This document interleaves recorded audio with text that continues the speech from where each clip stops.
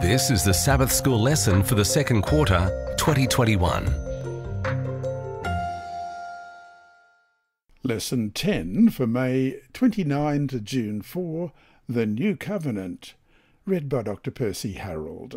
Sunday, May 30. Behold, the days are coming. Read Jeremiah chapter 31, verses 31 to 34, and answer the following questions. 1. Who instigates the covenant? 2. Whose law is being talked about here? What law is this? 3. Which verses stress the relational aspect that God wants with his people? And 4.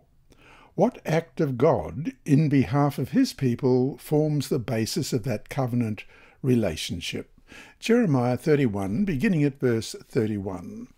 Behold, the days are coming, says the Lord, when I will make a new covenant with the house of Israel and with the house of Judah, not according to the covenant that I made with their fathers in the day that I took them by the hand to lead them out of the land of Egypt, my covenant which they broke, though I was a husband to them, says the Lord. But this is the covenant that I will make with the house of Israel after those days, says the Lord. I will put my law in their minds, and write it on their hearts, and I will be their God, and they shall be my people. No more shall every man teach his neighbour, and every man his brother, saying, Know the Lord, for they all shall know me, from the least of them to the greatest of them, says the Lord. For I will forgive their iniquity, and their sin I will remember no more. It is clear the new covenant is not so different from the old covenant made with Israel on Mount Sinai. In fact, the problem with the Sinai covenant was not that it was old or outmoded. The problem instead was that it was broken, as we read in verse 32, not according to the covenant that I made with their fathers in the day that I took them by the hand to lead them out of the land of Egypt, my covenant which they broke, though I was a husband to them, says the Lord. The answers to the above questions, all found in these 4 verses, prove that many facets of the old covenant remain in the new one. The new covenant is, in a sense, a renewed covenant. It is the completion or the fulfillment of the first one. Focus on the last part of Jeremiah 31, verse 34, in which the Lord says that he will forgive their iniquity and the sin of his people. Let's just read that. For I will forgive their iniquity, and their sin I will remember no more. Even though the Lord says that he will write the law on our hearts and place it within us, he still stresses that he will forgive our sin and iniquity which violates the law written in our hearts. Do you see any contradiction or tension between these ideas? If not, why not? What does it mean, as Romans 2:15 puts it, to have the law written within our hearts? And we will just read that. Who show the work of the law written in their hearts, their conscience also bearing witness, and between themselves their thoughts accusing or else excusing them. And then we also look at Matthew 5, verses 17 to 28. Do not think that I came to destroy the law or the prophets.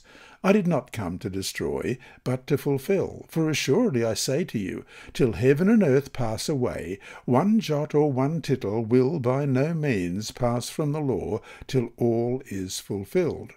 Whoever therefore breaks one of the least of these commandments and teaches men so shall be called least in the kingdom of heaven. But whoever does and teaches them, he shall be called great in the kingdom of heaven. For I say to you that unless your righteousness exceeds the righteousness of the scribes and Pharisees, you will by no means enter the kingdom of heaven. You have heard that it was said to those of old, You shall not murder, and whoever murders will be in danger of the judgment. But I say to you that whoever is angry with his brother without a cause shall be in danger of the judgment, and whoever says to his brother, Raca, shall be in danger of the council. But whoever says, You fool, shall be in danger of hell fire. Therefore, if you bring your gift to the altar, and there remember that your brother has something against you, Leave your gift there before the altar and go your way. First be reconciled to your brother, and then come and offer your gift. Agree with your adversary quickly while you're on the way with him, lest your adversary deliver you to the judge hand you over to the officer, and you be thrown into prison. Assuredly I say to you, you will by no means get out of there till you have paid the last penny. You have heard that it was said to those of old, you shall not commit adultery. But I say to you that whoever looks at a woman to lust for her has already committed adultery with her in his heart. Looking at the verses for today, how could you use them to answer the argument that somehow the 10 Commandments, or specifically the Sabbath, are now made void under the new covenant? Is there anything at all in those texts that makes that point? On the contrary, how could one use those texts to prove the perpetuity of the law?